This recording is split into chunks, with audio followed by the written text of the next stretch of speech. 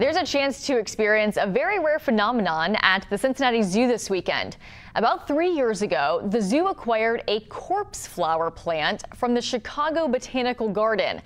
These plants bloom just once, and it looks like it's happening right now in Cincinnati. A huge stalk grows and lets off a smell like that of a rotting corpse. How lovely is that? The zoo thought it might bloom tomorrow, but apparently it started happening yesterday. You can find it if you visit the zoo's Discovery Forest.